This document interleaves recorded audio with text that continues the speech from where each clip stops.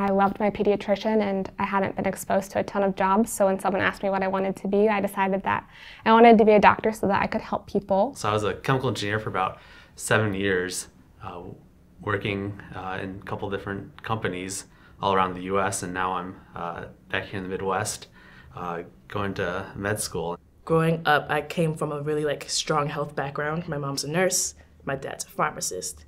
And I'd always decided I'd be interested in some type of health thing, but I wasn't really sure what type of health field specifically that I wanted to go into. My junior year of high school, I actually took AP Biology.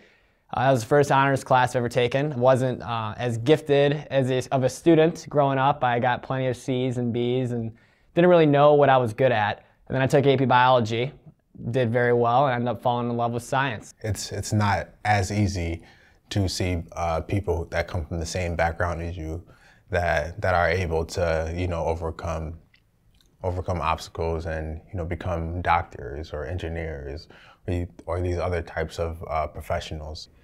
I was really struggling with school, and I was deciding at that point if I still wanted to do pre-med or if I wanted to do public health type of things. Little did I know, ended up being less interested in the natural processes and more interested in what people and how people interacted with the environment around them. So I actually didn't see my first African-American doctor until 5 years ago. And my uncle actually was diagnosed with stage 3 lung cancer. And then basically at that moment I was like, yeah, I'm definitely doing medicine for sure. If people are my passion and science is also my passion, medicine would be a perfect route for me to live that out. That's one thing that I'm really passionate about is trying to show people that come from my background that you can make it. It's possible to navigate poverty and homelessness and all these other things and reach the height of a medical profession. I'm on Belarus's international fugitives list. Basically, I'm internationally thought by Belarus. So yeah, I don't think I'll ever be able to go back to that country. And since then, multiple relatives have passed away, were sick, and I can't even go to the funeral, and that's kind of like a sacred thing in my culture, just one thing, right before I came here to Columbus, my grandfather passed away, and from lung cancer, and actually I have already 4 relatives who passed away from lung cancer in the past 5 years or so. So it's kind of an interesting block for me, learning all about that. When I first started out, I only got to shadow the medical assistant, so I went in and I got the patient from the waiting room and would listen to their list of medications, and if I was lucky, I got to take their blood pressure. The majority of the patients are straight from Japan, and I usually have to speak in Japanese with all the patients. So it's been a great experience, not only because I get to practice my Japanese, but also get to see the cultural differences in medicine between the US and Japan. Then I started getting to ask my own questions by obtaining the patient's chief complaint, which was why they're coming in today, and then the history of their present illness, which we refer to as HPI. It's also been good and try to become creative in ways of asking questions. So if I can't think of the exact medical terminology, maybe working around it, swelling, your arms getting bigger, or radiating, do you feel it coming up and down the leg, I guess, instead of using the direct medical terminology, just thinking of ways that even with 6th grade terminology that the patients can understand what I'm asking. It's reminded me why I want to be a physician, and it's allowed me to get patient interaction early on in medical school, which I've really appreciated because it's easy to get bogged down in all of the studying that medical school requires. I think a lot of us are very used to being at the top for everything that we do. And then we all get here and we're all the top of the top. And not that we're competitive or anything, but we're surrounded by people that are just as smart as us or smarter. There's so many things that you have to balance, including your study time, any involvement with any other clubs, extracurriculars, interest groups, potentially research. And it's a lot of material and it's tougher. Seeing friends, making sure you stay in touch with family. I have a cat, so I like to play with my cat. You get back a quiz and you thought you did well, or you studied really hard and you get a grade that you're not used to getting. And it's been hard for me, I think, because I do like to have a little bit of everything. I think I want to be as involved as I can, see as many people as I can, but also, do as well as I can. And that's, why I'm here, to do well, to achieve my dreams of, being a doctor, probably a surgeon, hopefully. But I think medical school is teaching me to be okay with myself and with my grades, no matter what, because it's all pass-fail. I mean, you don't have to be the top. We're all going to be doctors. And I think we all know the stuff, and we all are very smart, and we all will be amazing at whatever we choose to do. That idea of balance, it might seem sort of arbitrary, but it's crucial to living a whole fulfilled life. I have spoken to some friends, and we send each other messages like, hey, just a reminder that you're smart and you're good and you got here and that's what matters, and you're gonna be fine.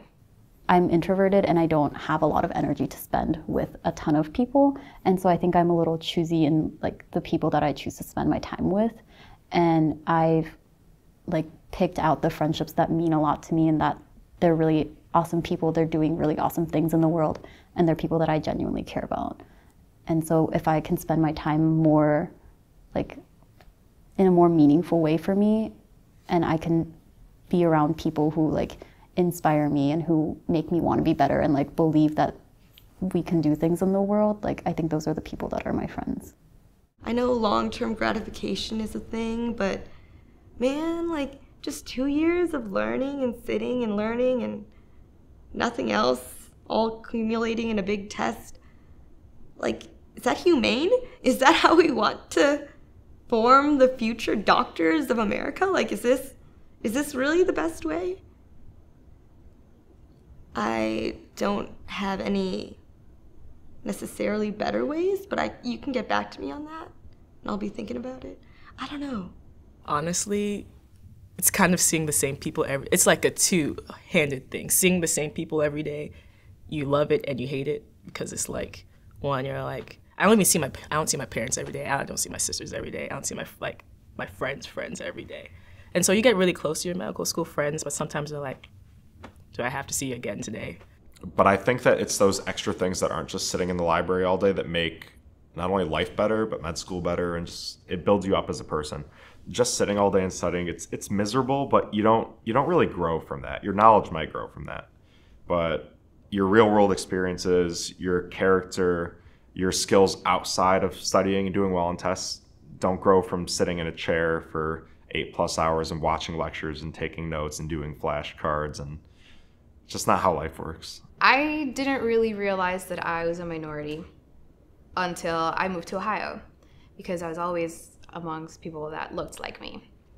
And so now that I'm here, not only am I a minority in general, but also in the field. And I've also realized that the people that should be listening to the conversations that we're having about inequality and disparities are not the ones that are actually listening to these conversations. So now that I've come to this realization, I'm wondering, how do we make these people participate in these conversations so that they're aware of what's going on, and so that they're aware of, I guess, the general being of minorities in medicine, because I feel like that's important. And I feel like it starts off with your friends, because they already know you, so it's easy to talk to them, and then from then they'll talk to their friends, and it could spread like that very easily. But now it's all wrapped up in my head. How do we start this conversation in the first place? Before I would be I don't have time to talk to you right now, talk to you later. But now it's more I don't talk to you all the time, so I want to hear what's going on in your life. I want to make sure you're okay.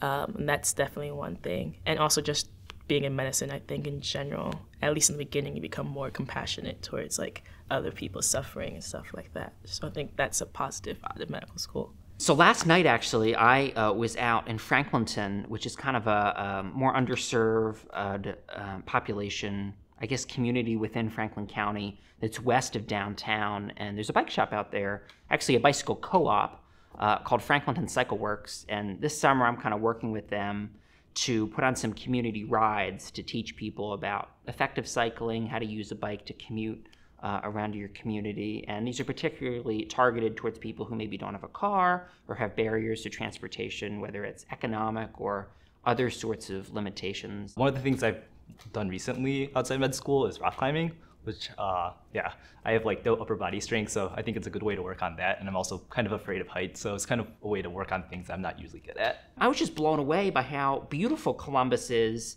kind of in that like post-rush hour, maybe like 6 to 8 kind of period where it's kind of getting towards twilight and dusk. The rush hour traffic is gone, and we were just going through downtown, and it was just beautiful, man. I think prom was a really fun night because it actually started for us with going to the Vagina Monologues, where our good friend Ilse and Olga also participated, and it was actually really, I feel, powerful message and just a great event to go to. And then, yeah, so I enjoyed that event. And then we went to prom where we hung out and we danced. And I'm not much of a dancer, but I danced. Maybe a little bit of alcohol was involved in letting me do that. So I took 10 days to go to Bali, Indonesia. And this was during our 5-week endo-repro block. And honestly, it was like the best decision I could have made. I am so happy I got to like experience something else and got to do something else and not just be stuck in this like these white walls with no windows. Am I behind? Yes, I'm behind. I'm like probably like 2 weeks behind, a week and a half behind, which might be alarming to some people, but I was like 3 weeks behind in cardiopulm, and we still managed to pull off that 70-degree cutoff point, or 70%.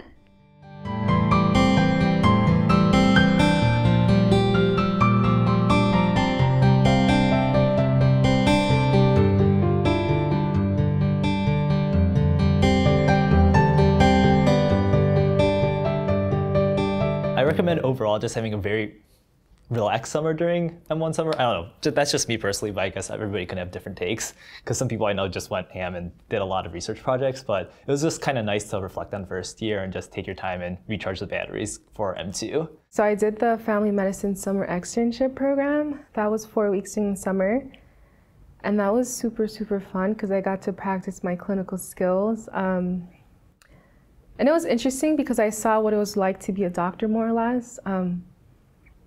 How much of an impact you can have on patients' lives, how like important your job is, and how much responsibility comes with your title. I learned a lot of that during the summer. And did some sports medicine research, mainly some knee stuff.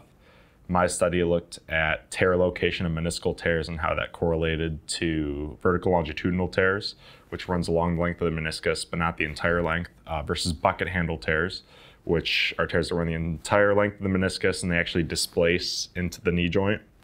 So it forms a literal like bucket handle looking tear. So we did host defense, which was actually, I personally thought it was really fun, but I like pathogens and microbes and bacteria and viruses. So it was really nice to see all those different infections and how gross they are. And then we learned dermatology, which was also gross. Parasites, which were the grossest, and fungi, and it's just like so much gross stuff, which was really cool. I received an Albert Schweitzer Fellowship, which is a community service program for professional students, and I've been implementing this project over the past summer. It's really been just incredible to kind of step away from medical school and apply some of the like leadership and communication strategies we've learned, but operate in an entirely different environment that's sort of outside of the sciences and the healthcare center, and be in the community and talk to people and educate people and empower people on something that I'm really passionate about, which is cycling and alternative transportation. Yeah, and it's just like getting back into the swing of like school after having summer, when I went to work every day, but after I left work, I was like free to do whatever. I could hang out with friends, I could watch Netflix, I could really do whatever I wanted. So it's just a change between that for 3 months and then coming back to like oh, now I have to study until bedtime, until I die. So I started like dating someone, which was nice. And I guess like I can say that he made the summer bearable despite like all of the host defense that was going on. The difference between M1 and M2 year, I would say, is like now you're thinking about STEP like every single time you study. And obviously I did okay during M1 year. Nothing to like look down upon. But like now you're like, okay, I have to do well on STEP, but at the same time do well in your classes. I remember being really nervous about the quiz that they have coming up, that like first quiz. Everyone like panicking about it. And now we're like, oh, these M1s, they'll be okay. All these M3s have told me, enjoy your M2 year, enjoy it. And I've been confused because I'm like, how? Like, school is still stressful, but now it's more stressful because of STEP. You have more responsibilities, even though you signed up for them, but there's still more responsibilities. And I think I saw that a lot of other students are talking about like, oh, balancing hobbies and medical school. And that's kind of the only thing, and maybe my relationship, that has been holding me in it, I would say. And you're also supposed to like be a knowledgeable M2 and like really know things, but you kind of still don't. You're still just trying to like get your like feet wet and make sure you don't sound stupid when you're talking to like M3s or M4s basically. So that's been interesting because people ask you questions and you're like, do I even know the answer to that myself? Like, how should I study? And you're like, I'm trying to still figure out how to study myself. I still like have the compulsion to like write literally everything that is said or like on a slide and like rewrite it by hand, which is like so bad because there's no time for that. I feel like a lot of med students pretty much just like go home, study, make flashcards or do flashcards or study whatever way they do and then hang out with some friends and then do it again the next day. I feel like that's the way it usually is. I definitely think that because of like all the time commitment for med school, I haven't been as good as keeping up with everybody inside my life from like college and high school. So I think overall, maybe like friends in general, I haven't been keeping in touch with, so maybe a little bit more distant. We have our official mentors that we get like through the College of Medicine, but I came to meet an unofficial mentor, I guess, because the first day of classes last year, I was in the canteen asking everyone if they had an extra fork. Because as a classic freshman, I forgot any silverware. And in M3, now M4, Tony Fabiano was like, yeah, I have one. I was like, oh, thanks. He goes, you're an M1, aren't you? And I was like, yeah, I'm an M1. So he invited me to sit with him, and he kind of took me under his wing. I feel like I should have another mentor, and I should not be given the responsibility of given the chance to like mentor someone else. A lot of us are losing some of our creativity, our hobbies. Some people sacrificing, maybe couldn't even make it home for Thanksgiving, not seeing the family as much as they used to. So just one thing that I've been reflecting upon a lot lately is all the sacrifices that medical students take just to be a doctor.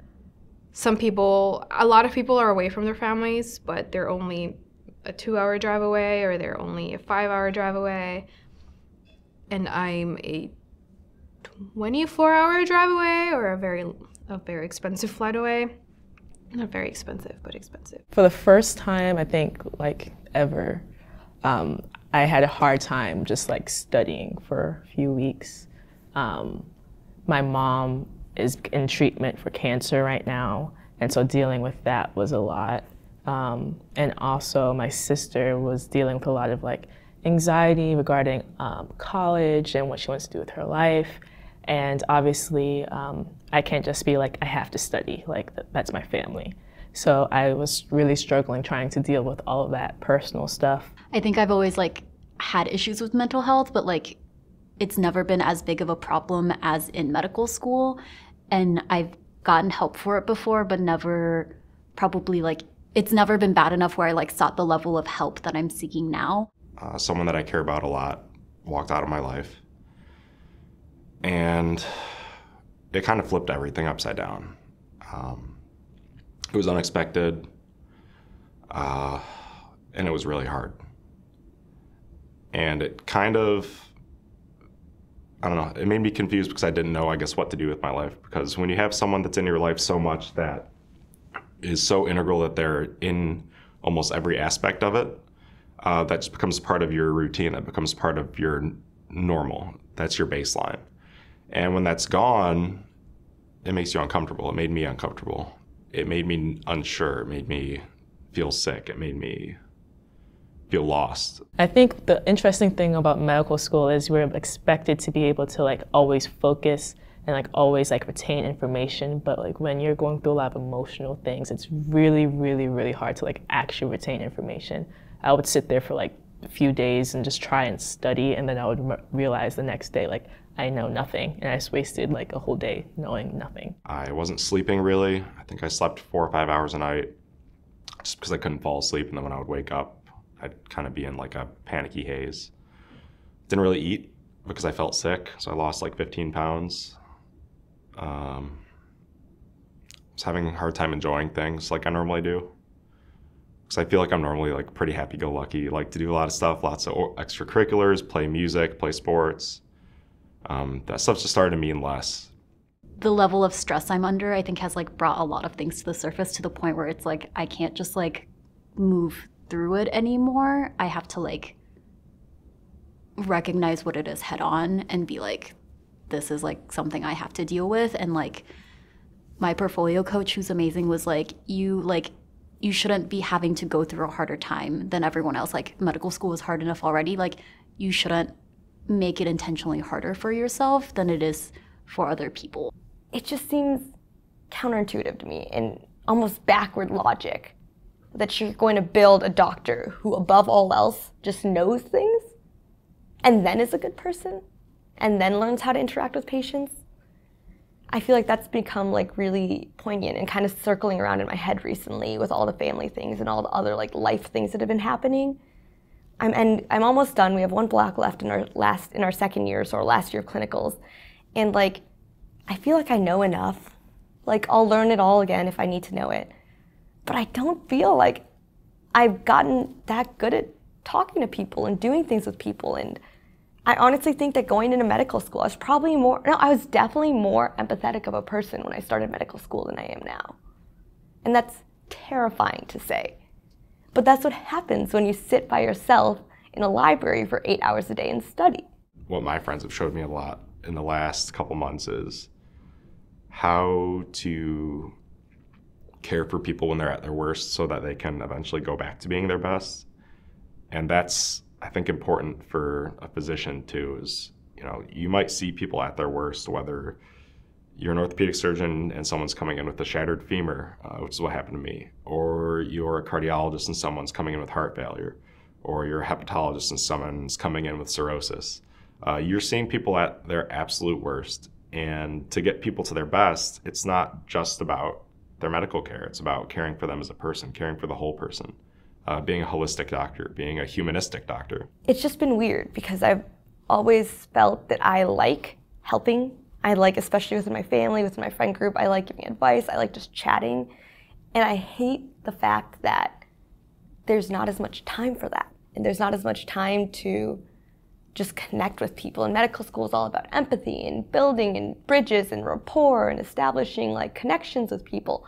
And yet it's so weird that we barely have time to connect with each other. I have a problem of like isolating myself when I have a lot of stuff going on and like not telling people. So I actually only told one person what was going on with my family and my friend and my sister. And she was there for me for sure, but it's kind of hard to ask people to like carry a load when they're also in medical school and they're also dealing with their own stuff. So I definitely am grateful for that person who was there with me like through it. In med school, you only get so much amount of time, of course. I'm sure everyone can talk about how much school you have to do, but how to balance what extracurriculars are important to you. But then when you have to kind of, something happens and then there's more to do. Like I always say that you make time for the things that you care about and you make time for the things you want to do. And when there's a lot of things you care about and a lot of things you want to do, like you kind of have to juggle and do that dance. But then when something else is added that actually is like super important, you kind of pause everything else. There just needs to be more conversation and better like actual methods to address the fact that going through professional school training, not just medical school, but nursing, dentistry, optometry, all of those things, they can be like bad experiences for your mental health, and they can be really hurtful to kind of the person that you're becoming or the person that you want to be, and it can be hard to balance that out. Sometimes I do still feel alone, even though I know I have a lot of friends, and it's a weird headspace to be in, to wake up in the morning and just not feel happy, I guess. That's not every day, but it's a lot of days. A really nice person that's kind of keeping me grounded is my boyfriend, Dimitri, who also does monologues. And it's kind of nice because although he's also an MD PhD student, he has a very different personality than me. Not very different, but he is more of a type B person. I don't want to say I'm type A, but I would say I'm AB. I'm like ob. And sometimes my type A personality really wants to take over, and I get really stressed out and I freak out, and he's like, hey, it's okay. You can totally do this. Why are you doubting yourself? And then we go get ice cream, and then we come back to study, and everything is okay again. Doctors commit suicide a lot, so do dentists, and so do a lot of healthcare professionals, mental health professionals. So we need to be there for each other as healthcare professionals to make sure those things don't happen, and also be there for our patients, and also be there for our friends and our family members, and really just everyone. And it can be something as simple as just asking how someone's doing, but asking how they're really doing, not just, hey, how's it going? Good, how are you? Good. I guarantee a lot of the time when people say they're good, they're not good. So I've tried to be even more honest about that with myself when I'm like responding how I'm people. I'm not gonna go, when someone says, how's it going? I'll be like, honestly, I feel like a piece of shit today. But trying to be more honest about it, especially with friends and family, because those are the people that are there for you, and that's why you're close to them, so that they can support you when you need it. It's gonna sound so corny, but he is definitely my best friend. And I think it helps that we were friends for about a year before we started dating. And we would talk about a lot of things before we started dating, to the point where it was a little awkward when we did start dating. But I think it really led to a wonderful relationship in which he is definitely my friend, my best friend, and my boyfriend. You only go through medical school once, and to neglect things that you're passionate about just because you have an exam coming up, I think, is ultimately counterintuitive to the benefits of becoming a well-rounded person and a content individual who does stuff outside of academics, outside of the exam room. I guess I'm just really looking forward to my 3rd and 4th year, and hopefully at the end of it all, I can say that I'm leaving medical school, net effect, more empathetic than when I entered. All right, what do you want to talk about? We could talk, I guess I could start off with yeah, you go. Thoughts on STEP. The big quiz. I'm just anxious. It's just looming over everything else that we have going on. It's kind of always in the back of my head, and scheduling and all of this stuff. As M2s kind of exit the curriculum, enter this sort of amorphous study time called dedicated exam prep, and then ultimately take the exam. So it's interesting to see sort of how the culture of our school is changing a little bit during this time, because people are sort of triaging their extracurriculars, getting other people to step in and kind of take over for them so they can really just dedicate themselves to being a student. Now that we're, I guess, in the middle of dedicated STEP studying time, and I haven't studied yet, I thought this would be a good topic to kind of talk about, and how everybody's freaking out. I think we all struggle with not knowing things or feeling incompetent.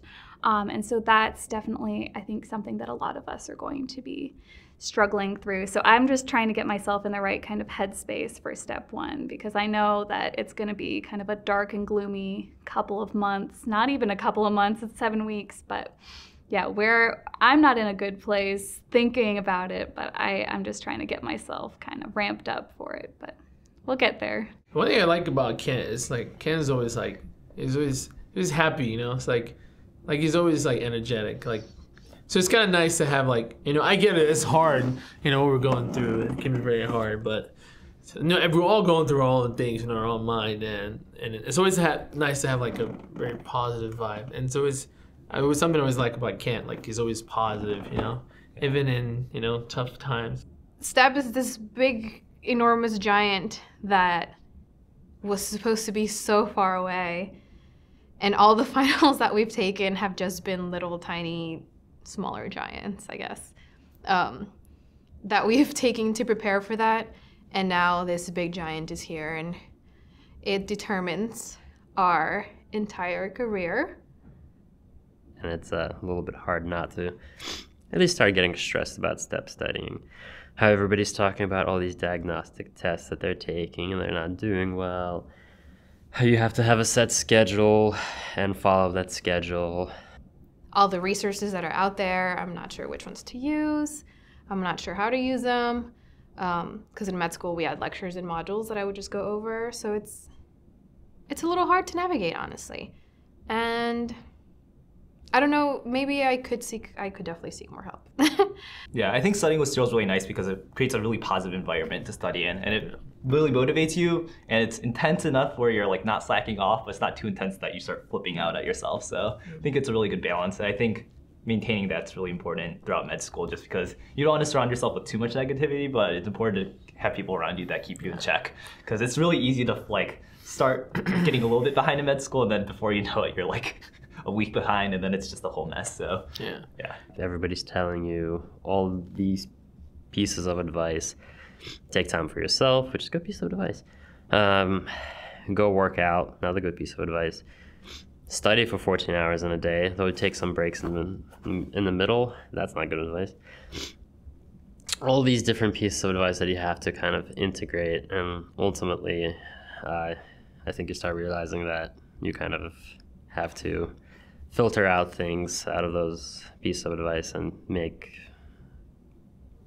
a schedule or make a plan that just simply works for you. Overall, though, I think studying period is going to be very stressful, so that I'm not looking forward to. I mean, so far, like, I definitely would enjoy, like, getting all the information, like, just integrate, like, getting a big picture and everything. Yeah, it would be nice, like, feeling like, you know what, because it's going to prepare you for, I guess, for rounds and rotation and everything else. Yeah, like, but I'm not like looking forward to just like 6 weeks of like just grinding, studying for 10 hours, whatever. So I'm confident that I will pass, and so like I'm just kind of like, it's inevitable. Like we have to take it. You can't be in school and not take it. No one's like, let's do the thing. Like everyone's just kind of like, okay, let's just do the fucking thing. That was not age appropriate. Sorry.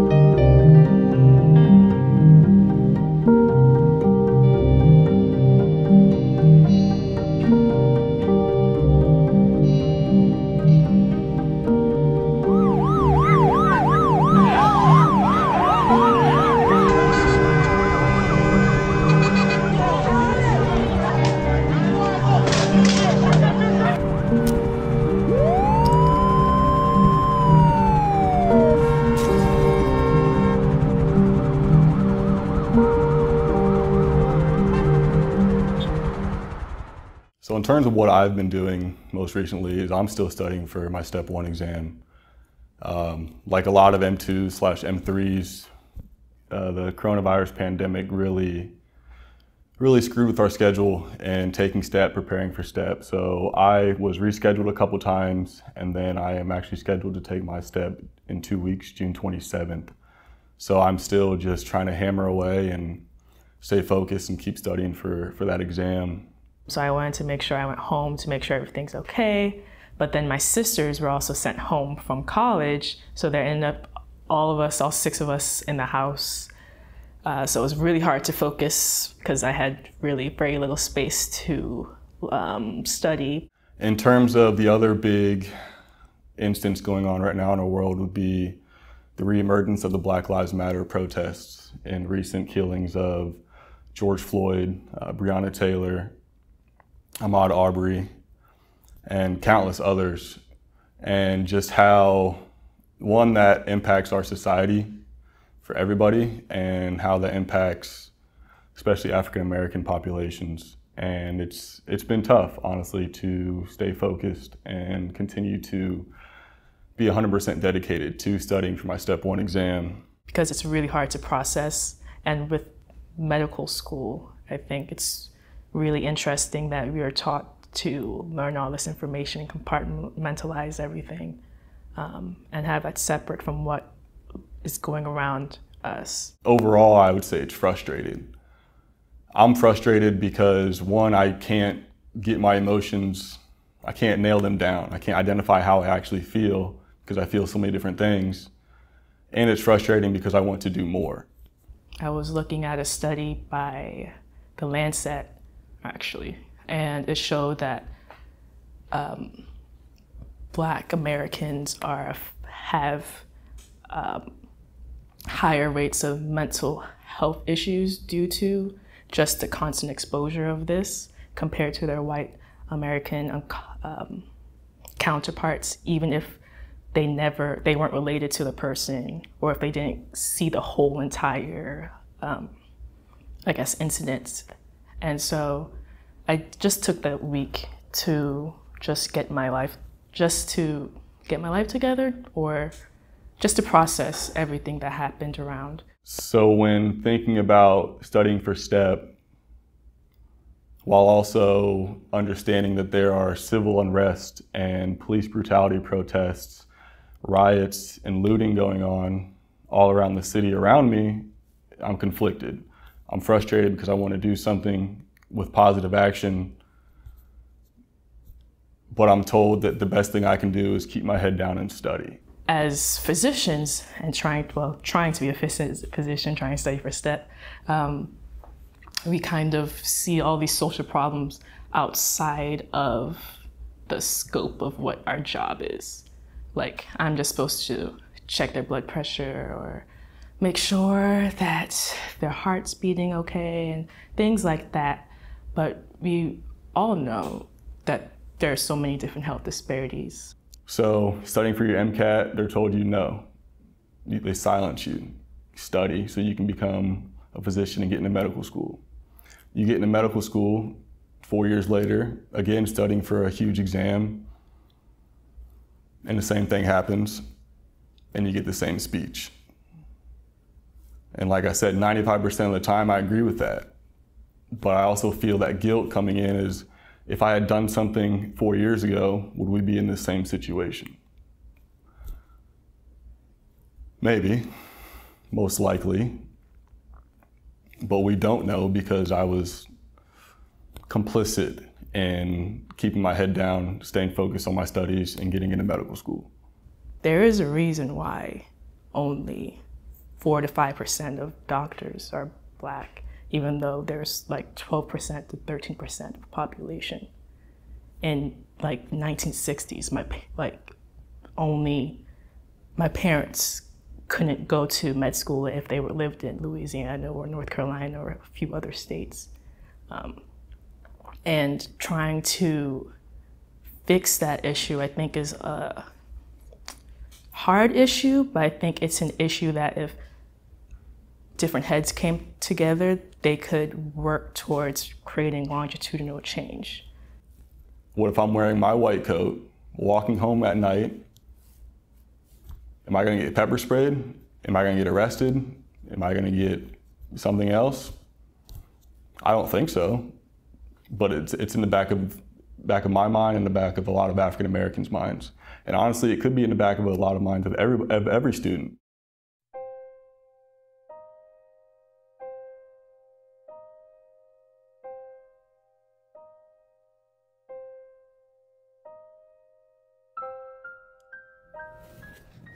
So right now, this is the new normal, having a mask and wearing it every day, all day, especially on site. So life right now is definitely different from a few months ago because, of course, of COVID. That has impacted everyone in multiple ways. We just finished our first ring, and rings are basically the terms for the trimesters that we have during our third year of medical school, whereby we rotate through the major departments and services in the hospital.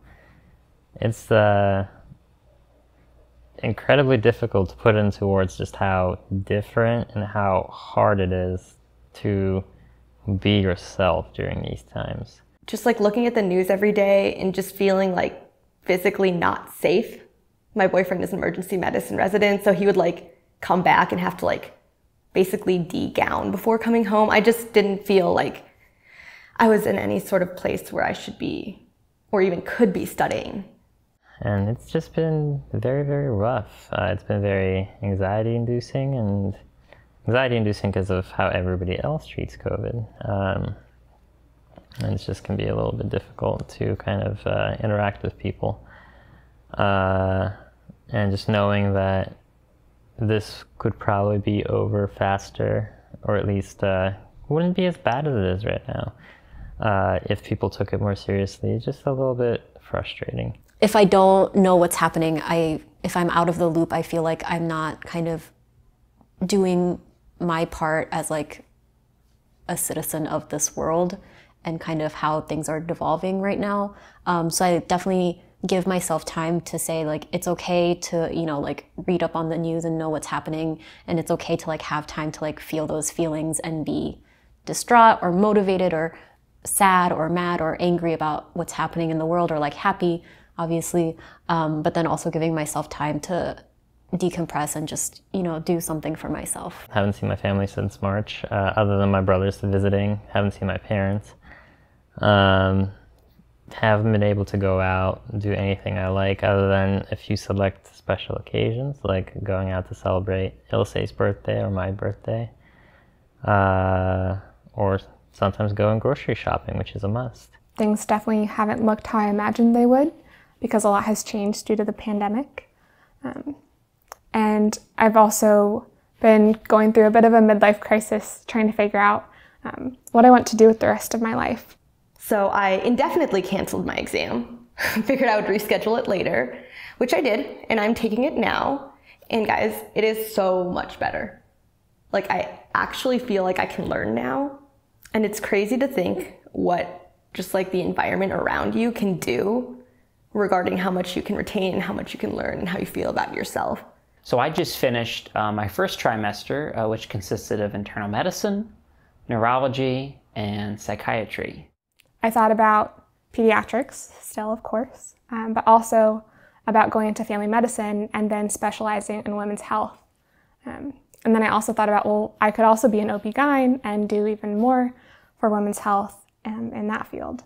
Yeah, it was rough, especially starting with surgery, because I would get home and have like a couple hours to study and, you know, shower, eat, do all the things that are required of like a human being.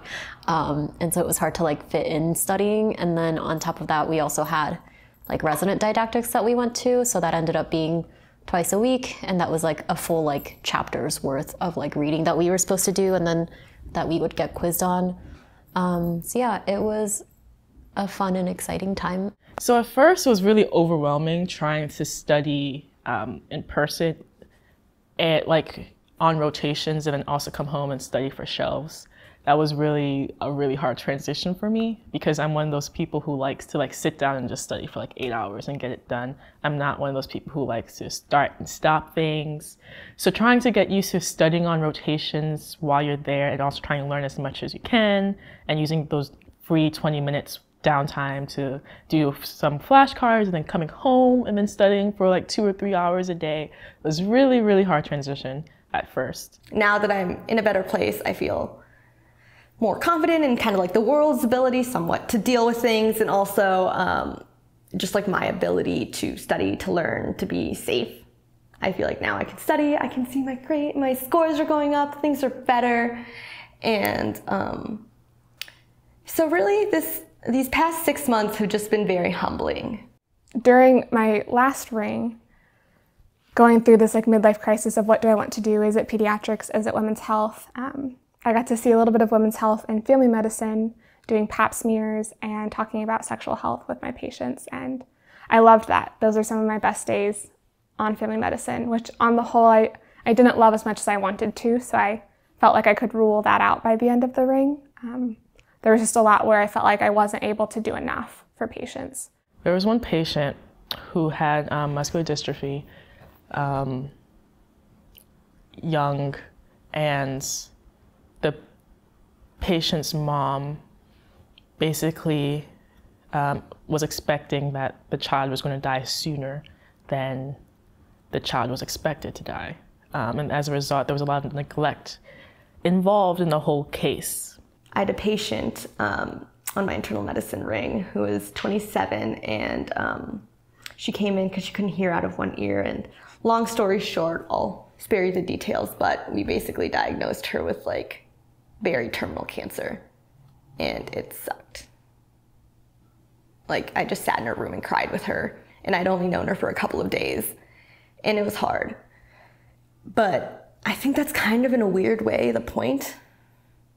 Like, how are we expected to be given the honor of being doctors and taking care of people if we can't, like, accept that it sucks and accept that things are hard?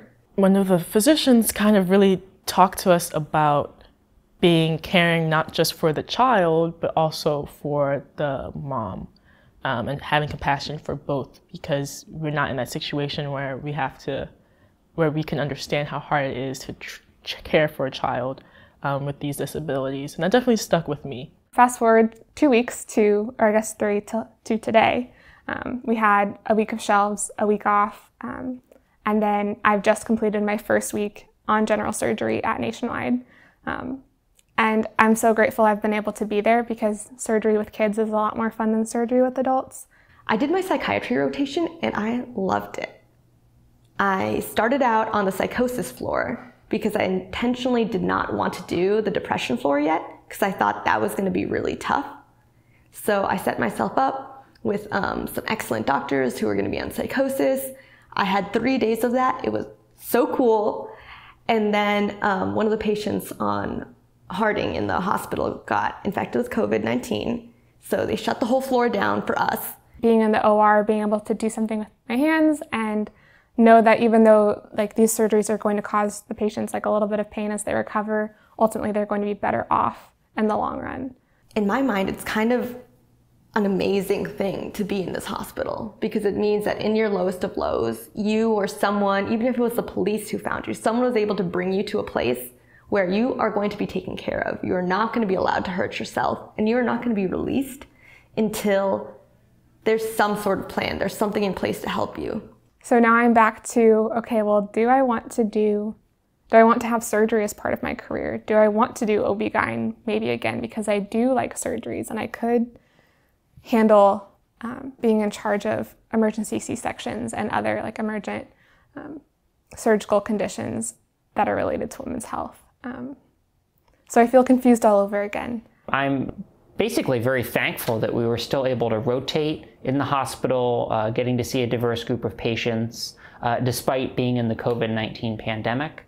For a while there, I thought that they maybe would force some people to take a year off or do online-only rotations. So despite sort of all the red tape and additional restrictions and things like that that we're required to do as medical students in the COVID era, I feel as though we really have still gotten our money's worth, and we're still progressing with our training, and we'll graduate on time, which is something that I'm very happy about. A lot of the patients, I must say, like me. So it's also been nice just talking to patients and, getting to hear everyone's different stories and things like that.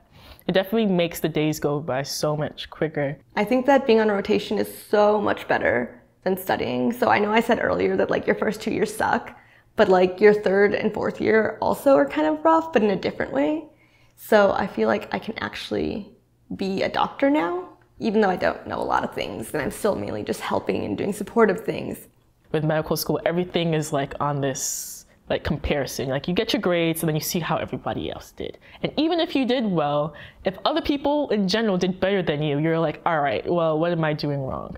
When trying to choose a medical specialty, not only do you have to enjoy the patient population that you're working with, but you have to kind of connect and get along with the other members of the team in internal medicine and sort of find your tribe a little bit, find people who have similar personalities to you. My mom was always like, comparison is a thief of joy. And I always be like, all right, like you're just saying that. But really, it really is. So I would definitely say not to compare yourself and to like forgive yourself for your mistakes. Because no one's perfect. I certainly am not, at least. And we're all trying to just be the best physicians that we possibly can be. If there's ever a time to experience something hard and difficult and see if you can get through it, it's your 3rd year. Because in your 4th year, you're dedicated to kind of becoming what you want to become. But in your 3rd year, it's like there's no strings attached. Just do everything and see how much you enjoy and see how hard it is and if it's something you can do.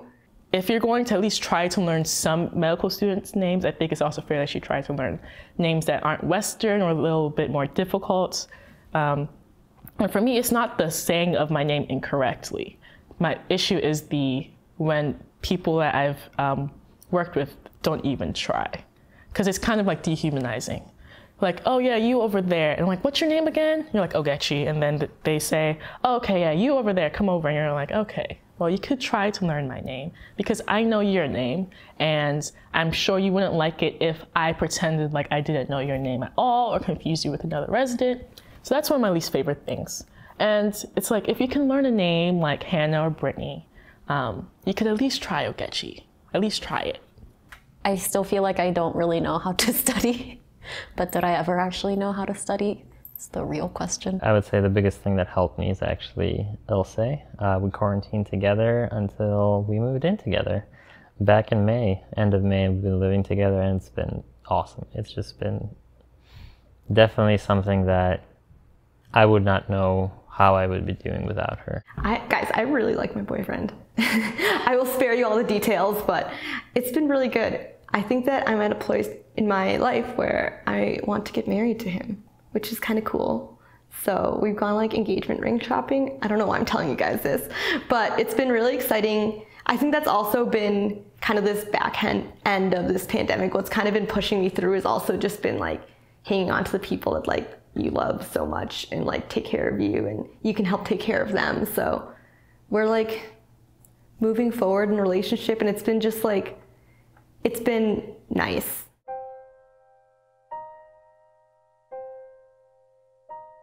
Well, it's almost February of 2021 and we're in the middle of our 3rd ring.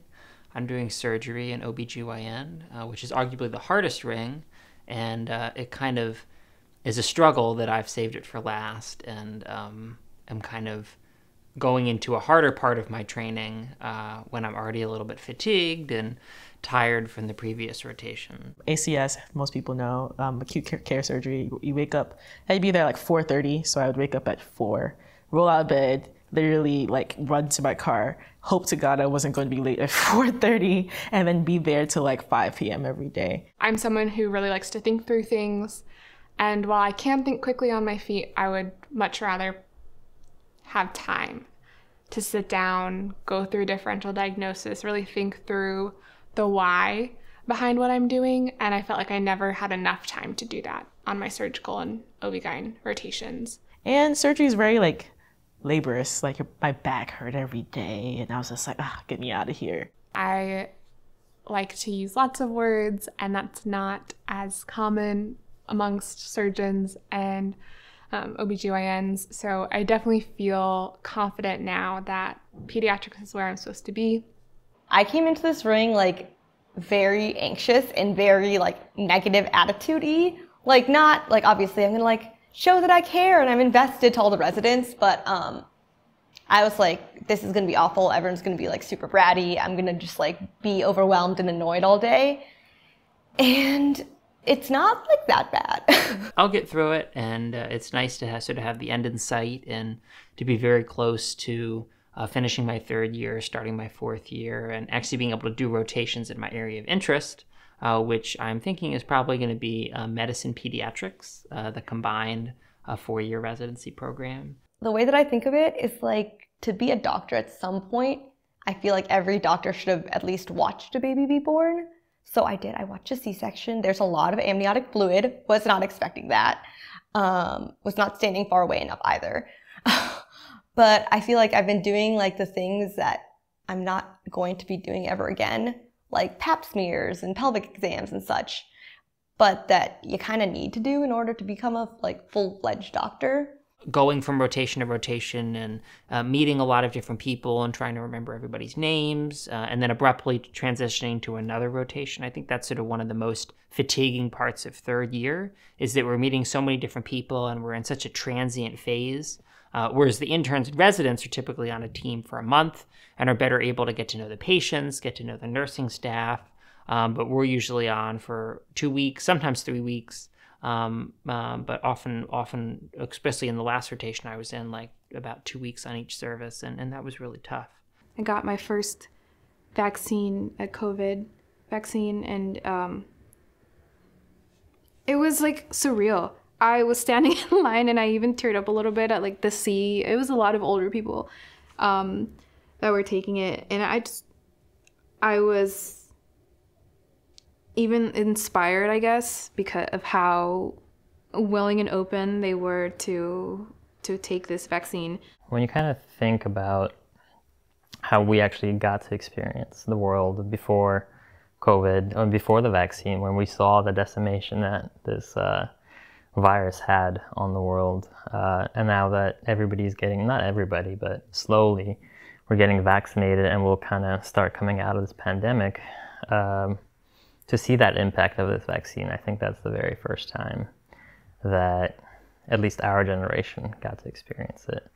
To fully feel an impact of such a revolutionary kind of thing. I don't know if it's my connection, my emotional connection to science that makes me be like, oh yes, I totally want to take this vaccine because I want the world to go back to normal. It's definitely hard to meet people now. Well, it's hard to meet people at all, but with COVID, I think it's even harder to meet with people because, you know, on dating apps or community events or things like that, you're just way more sort of hesitant to meet up with somebody, and it's harder to communicate and chat, and just everybody's sort of more focusing inward on themselves and their immediate circle and their family, rather than sort of looking outward towards meeting, you know, potential relationships, potential friends, things like that. Quarantine was bearable, mostly because I quarantined with Dima. Scandalous. The lady that is off camera right now is one of the primary factors that's keeping me going. I think to have somebody there, to have somebody that awesome there, to kind of keep me sane, and to just have a person that you love so much. I don't know if I have mentioned, but I have a dog and he has a cat. So that was one whole other problem about getting them to be together. They fight a lot and it has been very stressful. It hurts that we can't go out and have fun. I don't know, go to a bar or go dancing somewhere, but at the same time, I wouldn't have had it any other way. The amount of structure that we have in med school was just completely erased in grad school. Like, I have no idea what I'm doing. I don't know what my goals are. I know what my goals are, but I don't know how to get there. I don't know what to study to get there. I can't really study to get there. It's more like throwing stuff in and hoping that the experiment works out. And as of today at 7 p.m., my experiments have not been working. So that's fun. I think everybody's research got stunted a little bit because of the pandemic. And I was still learning a lot, at least. We're doing kind of my technique and doing working with what I had to do. I had to teach it to myself, basically, because it was so hard to kind of reach out and meet with people and talk about it and show them how things are on my end, and then get that kind of like constant feedback. It was very difficult, so I had to kind of I jumped into the deep end myself and had to kind of learn how to do all of that. But I think it's finally starting to pay off. Medical school has definitely been different than I thought it would be in terms of feeling. I thought it would be so easy in comparison to undergrad because there would not be any competition, and I would love studying the human body, and that things would just come naturally, and that it wouldn't be quite as hard as it has been. I don't think anything can prepare you for the amount of information that you have to study and learn in medical school. I think residency is going to be cool. It's going to be so nice to make money. Like, I cannot wait. Like, not that like I'm in a position where I'm like have had a lot of financial hardships, but it's definitely going to be nice to say that I have like made money of my own. Like, I've worked jobs before, but not like a career. So I'm really looking forward to that as well.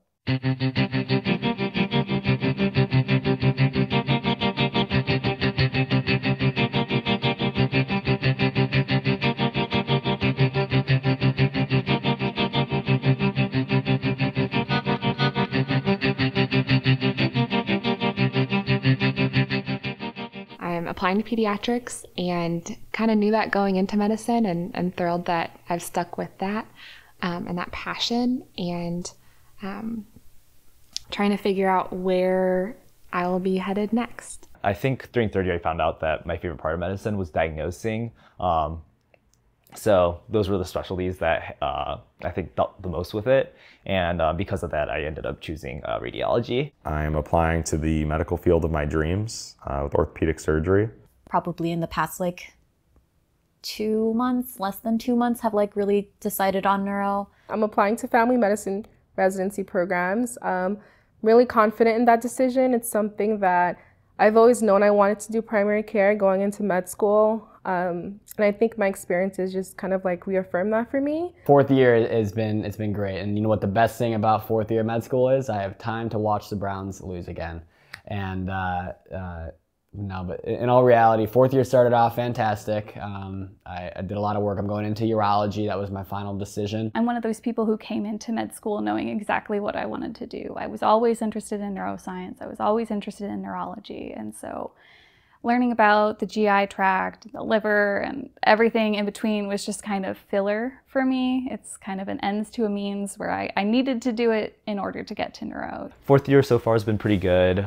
Started off with hepatology mini-I, then went to step 2 studying, then gen med consults, and then radiology elective. I don't know that it feels like that much different from being a third year, other than we have like a different schedule. Being a part of that elective, looking at all the images and kind of seeing how the anatomy, pathophysiology, and physiology all connected, really kind of solidified, that I really wanted to apply into diagnostic radiology. Another thing that I've really been surprised by as a fourth year is I came in thinking that this year would be so much fun and also challenging, but it's been challenging in different ways than I expected.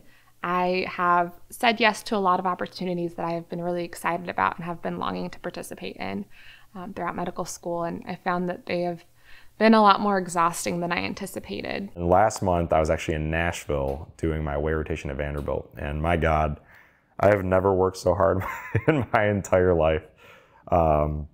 They really work hard there, but I could tell from the senior residents that they really make some incredible surgeons. And I think my favorite thing about that experience, especially that there were 9 other co-rotators, there were 10 of us total, 10 visiting students. And at the beginning, I was like, oh my God, am I like competing with all these people? Like this is way too stressful. But they end up becoming really good friends of mine, and we're still actually keeping in touch now. And I think I really made some lifelong friends there. So I would love to be co-residents with just about any of them. I think I'm a lot less like regimented with, my time when I go home. I don't, feel like I need to stress about studying or, cramming or anything like that. It's a lot more relaxed. And so the things that I do when I get home are a lot more for my benefit. So if it's like reading research, it's because I'm interested in it. If it's like reading books, it's because I feel like it. If it's, doodling, it's because I feel like it. So I think in that sense, it's a lot more my time feels like my time. Fourth year in general, I think, is a lot more relaxed. Like, you have more free time, and you're taking the rotations that you actually want to. Like, it's not like third year where you're kind of forced into different rotations. You finally get to pick the rotations that you want for your respective specialties. So like being able to take more diagnostic radiology elective, and then I'll be doing IR later on. And then I like general medicine a lot too. So being able to take more of those rotations has been a lot of fun too. But otherwise, I don't know that I have any more skills or knowledge than I did during third year. I probably have less skills and less knowledge, if we're going to be honest. I thought I would have multiple days where I could just sit and watch Netflix and do nothing in my apartment, and I have yet to have had a single day like that as a fourth year. So just having the ability to do that and have truly nothing on my calendar that I have to get done in a day, and being able to invite all of my friends over to enjoy those kinds of days with me is what I'm most looking forward to, just because I thought I would have those moments, and I have not had any of them thus far this year. Med school is so structured, and I love structure. I don't love people telling me what to do, but whenever I don't want to do anything, like working out, I work out so much better if someone tells me what to do. I'm a bit mixed about the residency application process being virtual. I was kind of looking forward to going to all the different places, but at the same time, it does save a lot of money, so that is kind of nice. But I think it's hard to get a true feel about a location without being there. So I think it's just going to require more research and talking to the residents more. And I don't think it's as bad as I thought it was going to be. At first, I thought it was going to be super awkward talking to people on Zoom for hours and hours. But I think now that most of us are used to being on Zoom, at least now it seems a lot more natural than if it was in person. And I don't think the conversations would be significantly different if I was sitting across them. In fact, I think it probably would have been more awkward because sometimes I'm like fidgeting and doing stuff, but they can't see that, so that's good. I'm still kind of like scrambling to get everything together. I know at this point there's nothing I can really do to change my application. Like, I'm not going to be like, I made this grand discovery and it's going to make my application so much better. Like, that's not going to happen. But it's going to be a stressful several months coming up. Filling out ERAS right now, it's just about done, but I have a lot of tweaking to do. A lot of tweaking still on my personal statement. And then, of course, just got to wait for interviews, and it's such a crapshoot. It's all going to be virtual, so I have absolutely no idea where this process is going to take me. And knowing I'm not like the strongest applicant, I think also makes me anxious. And then I think about like all the things that I've done in the past 3 years, like all of the struggles that I've had, all of the things I've been involved in. And then when I like look at them on paper on, the ERAS website, I'm like, oh, this looks kind of dinky. Couples match process is definitely interesting. It's a lot more complex than I thought it was. It's a lot of fun though. I feel like it brings up a lot of conversations that we had to have anyways in the future. I am not looking forward to kind of, all of the assessment and all of the like close looks they're going to be at my, all of my things, all of the, grades and records and all of the things I've been involved in. And I guess that just stresses me out. I'm just anxious. The first week was weird. I was super productive the first week. I was working on different projects, trying to get my work done. And the second week I was like, why am I doing this? Like, when you're one of those people who like always are doing something, you're like, and you finally have time to just sleep and wake up and watch TV and sleep and wake up and watch TV. And like thinking about where we want to apply to also, both of our families, we're both from like the same high school / like we were even in the same kindergarten class. Like both of our families are in Cleveland. So I think we want to stay in the Midwest if possible. Sometimes though, I wish I went there to see like the residents, how they actually feel about the program, because it's kind of hard to get a true feel of a program when the people who go on interview, they obviously love the program versus the people who aren't there. And so if I were to go actually there, I'd be able to ask like all the residents, like, how do you feel about the program? Like, what's your favorite thing? What's your least favorite thing? I really value being somewhere where I feel really supported and invested in and where I'm known well. I felt like that a lot in undergrad and have felt that OSU has been felt bigger than I anticipated it feeling as a program. So I'm trying to find a slightly smaller residency program that's very close-knit, family-like culture And I do think that I'm finding that in residency interviews, but I have been a little bit surprised at the places in which I've found that and kind of what that would look like living in those places. I'm kind of halfway through my interviews now, and most of the questions I'm getting now are pretty generic, which is kind of getting on my nerves. They're like asking the same exact question in 3 different ways. And for EM, we have like 6 different interviews, and most of them have been 15 to 20 minutes. So after a while, like answering the same thing over and over gets kind of exhausting. So I feel like the programs that have like stood out to me have been the ones who have asked me really, really unique questions. But honestly, anywhere that I get accepted, I'll go to. I'll be happy. But as long as we're together. But yeah, so yeah, somewhere in Ohio would be ideal. It's funny, I feel like every time someone asks where I want to go, the joke is always anywhere that'll take me. But I would love to stay at Ohio State. It's really a great program. And I think part of it is I feel comfortable here because I've been here for 4 years now, 5 years, I guess, in Columbus by the time I graduate. But it really is a good place. The attendings are fantastic. The residents are like good friends of mine now, and I feel like they're like family to each other. And that's really what I'm looking for in a program, is somewhere where people are actually friends. I don't want to just work, because I think it'd be pretty depressing and miserable. If you asked me today, I would tell you potentially North Carolina or maybe Milwaukee, Wisconsin. But I still have some more interviews left, so we'll see where I'm at in March of 2022. It's finally beginning to hit how crummy it feels to watch all my class graduate, and how all of you guys are prepping your applications or done prepping them because you guys already submitted them, and how you are taking vacations and you've worked so hard and you're gonna be real doctors by the middle of next year, an internship and making maybe not real doctor money, but closer to real doctor money. And we are here still working in lab, but it's okay. One of the downsides of 4th year though is that most of us probably won't be ending up in the same location. Like a lot of the friends that we've made, just because like you never know how residencies are going to go, and everybody wants to kind of end up at different spots. So it's going to be sad to say goodbye to a lot of really good friends and connections that we've made along the way. But I don't know, I think like it's never goodbye. It's just we'll see each other again eventually in the end. It feels like you guys are getting closer to the end of the race, and I'm going slowly. And it also feels like I'm kind of treading water, trying to get there slowly, whether it's a race or it's like a swim race. I am acutely appreciating how little time I have left here in medical school and in Columbus, since I hope to move somewhere new. And it's an exciting place to be, but also a really hard place to be.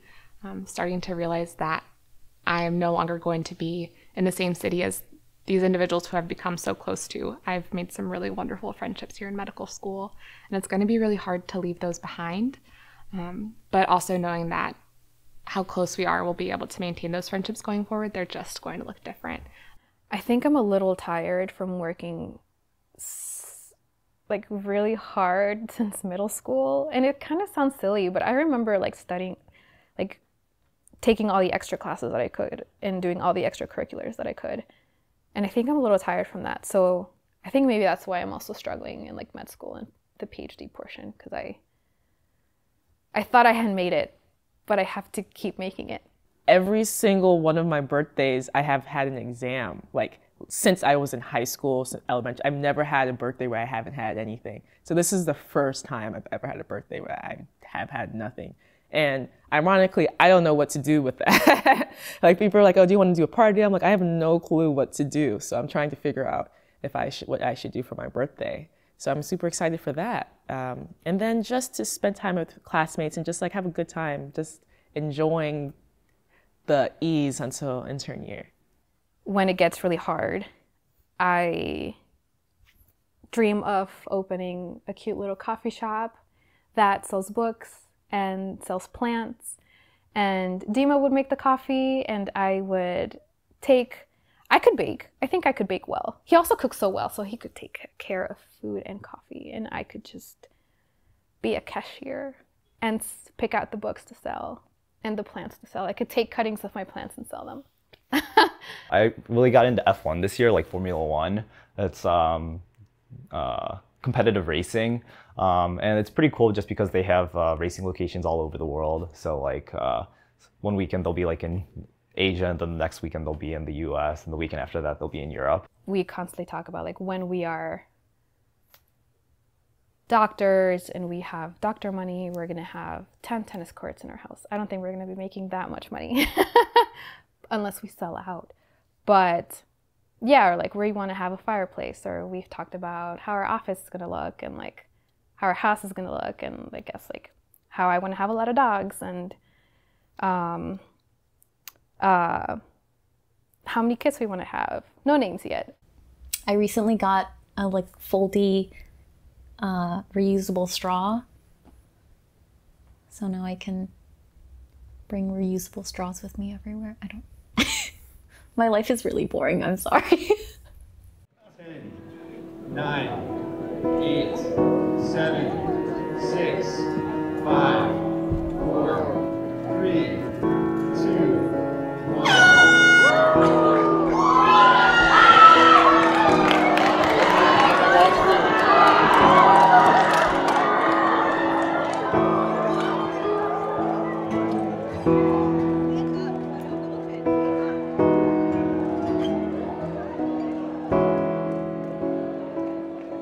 I matched, actually we both matched at Case Western University Hospitals in Cleveland. I matched into internal medicine pediatrics. And I matched into orthopedic surgery at WashU St. Louis, Barnes Jewish Hospital. Oh yeah, so same place, Case UH, and I'm matching into radiology, diagnostic radiology. So I matched into internal medicine pediatrics at Case Western Reserve University / University Hospitals in Cleveland, Ohio. I was very excited about that. That was my top choice. Yeah, we got our number 2. Yeah, which is really, very high, good yeah. for a couple. Especially for, I think like getting number 2 for just like a single person is good, but for a couple, as long as we were in our top 3, I think we were both going to be very ecstatic. Yeah. I matched into neurology at the University of Cincinnati. I matched into pediatrics in Spectrum Health in Grand Rapids. I'm really excited about that. The Midwest seemed to want to keep reeling me in. I feel like I clicked so well with a lot of the programs that were based in the Midwest because I felt like we were all pretty similar for some reason. I know that's kind of a thing. I don't know how to describe people in the Midwest, but I think we have a certain vibe to us, and I just kind of clicked well with everybody. I matched into family medicine at SUNY Downstate in Brooklyn, New York, and I am super excited about that. I matched in internal medicine at the University of Pittsburgh Medical Center. There's a lot of excitement with the match, but there's also a lot of uncertainty. And it's kind of a very unique time and wasn't something that I was really, I guess, prepared for when starting out as a first-year medical student. Monday of match week, I wasn't sure I was gonna match, so I was like literally just like pacing circles around because I was so anxious. And so like when I got the email that was like, oh, you matched, I was super excited and just like really relieved. Like I think I cried because I was so relieved. I was obviously very excited to get WashU, and then I think it kind of hit me like, oh my God, I'm leaving. I'm leaving this place that has been home for me for 5 years, that I have grown to love so much, that I formed so many relationships and networks with people here, especially people in my field that have really helped build me up and let me stand on their shoulders so that I could rise to the medical student and the person that I am today. But it's going to be awesome, and I'm really excited. We're going to be responsible for patients, right? As a med student, you can get by with not knowing much, but I know as a resident, the stakes will be way higher. If you mess up, that can have severe consequences. So I think that's what's scary is it's going to be our first time doing this, but you're already expected to perform at an excellent level. So a lot of pressure there. I'm a little scared. There's like a lot of emotions that I think come into play like right after match day that I wasn't prepared for. Like a lot of feelings about just like, oh, all of my friends are scattering and I am going to be meeting all these new people and trying to make all these new connections and going to a new place and just mentally preparing myself to get very lost at a new hospital because I have no sense of direction. I think it's going to be great. And I mean, looking at my future co-residents, you know, I was super excited. All of them have, first of all, really cute cats. That was important. And I mean, some of them have done like postdocs and like whole PhDs, and like they've done amazing things. So I think it's going to be good. But I definitely was not ready for all the feelings that, you know, match came with. So. But there's a lot of uncertainty with the match, and there's also a lot of sad emotions, because remember that not everybody matches into a residency. Some people go unmatched. Some people don't get one of their top choices. Some people put 4 years of effort into going into one specialty and end up matching into a backup specialty. I feel like if you spend 4 years like grinding away, like everybody has, you shouldn't leave med school without like a position.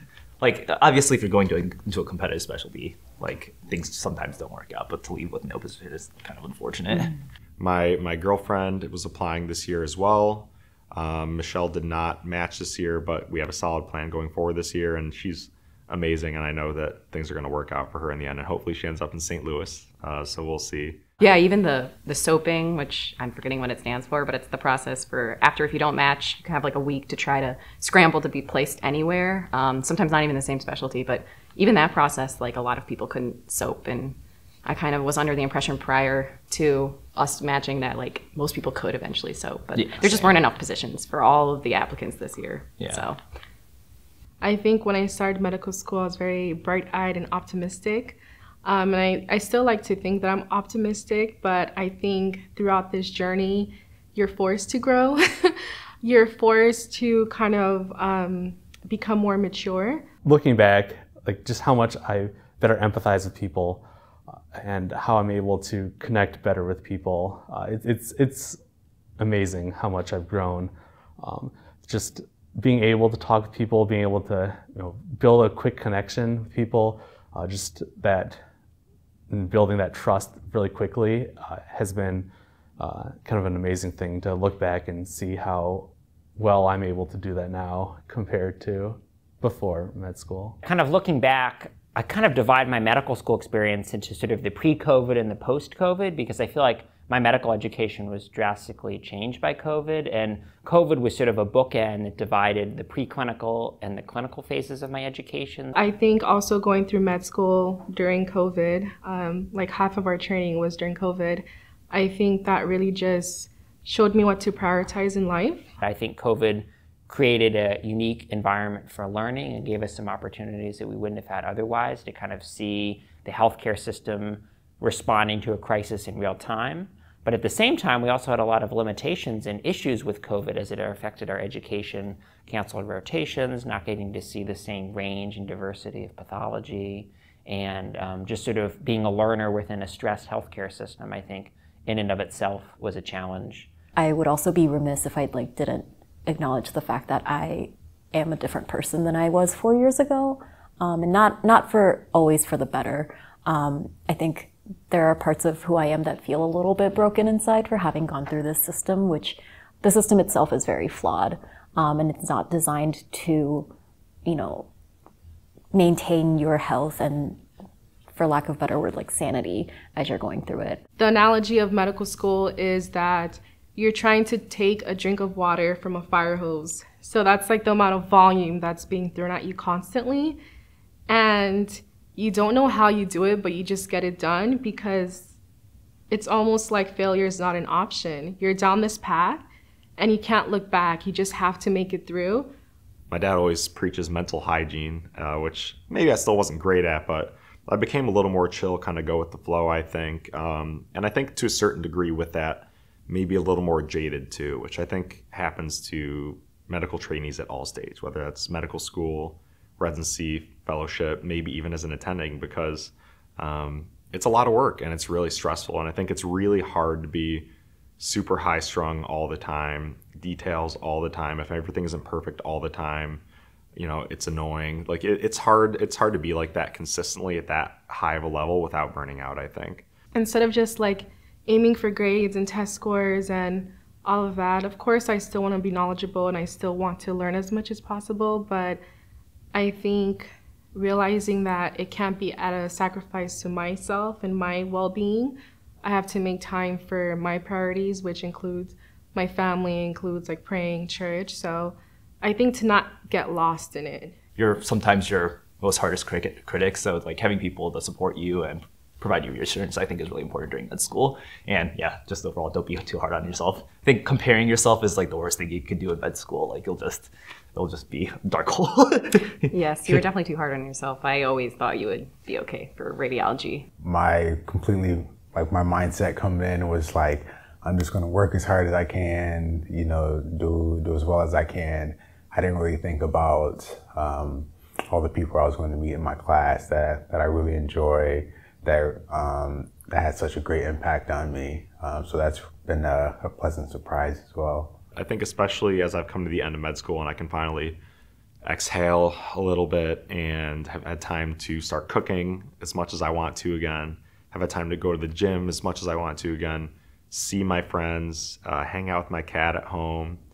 I just got a new kitten because I'm going to be busy in residency, so I got a little buddy for Luna who still doesn't have a name yet, but they're playing together finally. I look forward to continuing to grow as a doctor and getting to see what it's like to kind of work on a more independent basis, have more responsibility.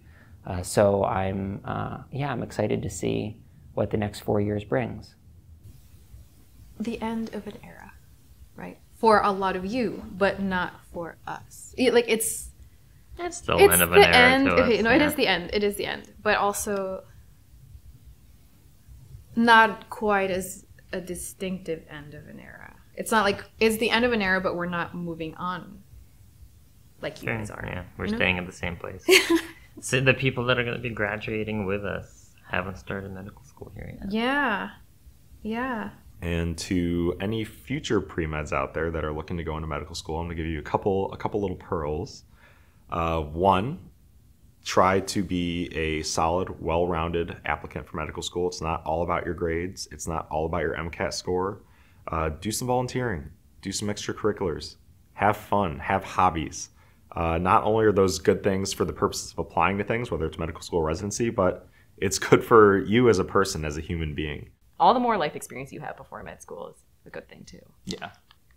Gap year is not a bad thing. I think like it'll give you more experience. Like I think having some medical experience before before starting med school can be a big bonus. Like you'll kind of have like some shadowing or volunteering, or like any exposure, whether it's like shadowing, being a scribe. Oh, scribe, yeah. Research. Oh, yeah. I mean, if you work in healthcare, that's different. Yeah. Just talk with as many people as you can. Chat with medical students. Pick the brains of residents. Have some one-on-one time with an attending or senior attending, because everybody in medicine has a different perspective, different view on what's really great about medicine and what's really not so great. And as a pre-medical student, you need to experience that and learn that to see if medicine is right for you.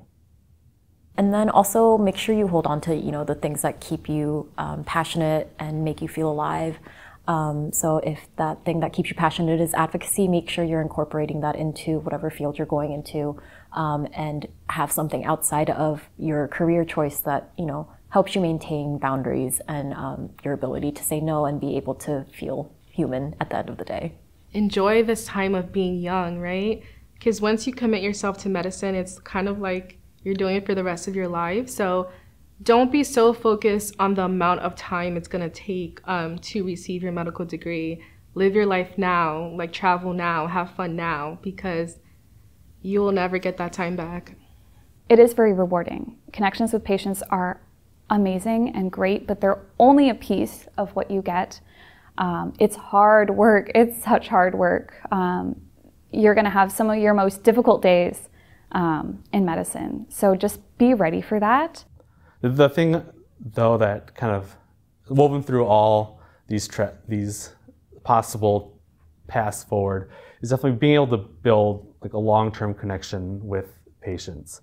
I think that's just what I really enjoy the most, is building that connection with the patients.